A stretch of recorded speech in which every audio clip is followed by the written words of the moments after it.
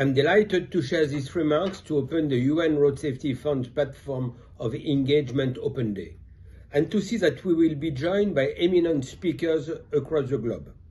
Your presence here today is what nurtures the strong partnership at the core of the fund. It enables partners to deliver vital support to governments realizing life-saving interventions. The fund has reached, in its first 5 years, 36 projects in 46 countries, which is encouraging, even if not enough.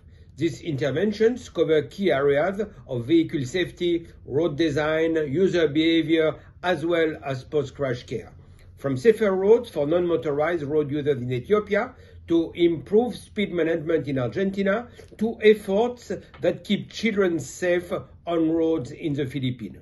As a growing partnership, it is fitting that the Fund's 2023 call for proposals welcomes submissions from UN as well as international NGOs.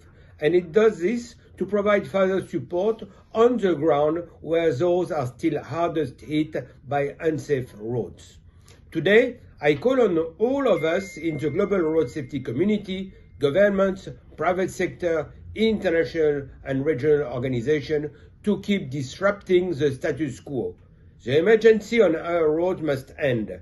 Our goal to halve road fatalities and injuries globally can be met. This virtual meeting is a unique opportunity for us to come together as partners and showcase the real impact happening through the fund's investment and network, but also to strive ahead. By exchanging our global expertise and innovation models on road safety, which are building synergies across the Sustainable Development Agenda, we are scaling our safer future today. It is critical we channel much needed road safety financing into more high-impact initiatives. I hope you will be inspired by the upcoming expert contributions and collective effort, and I invite you to connect deeply with the UN Road Safety Fund's ambitions in its next phase. Thank you.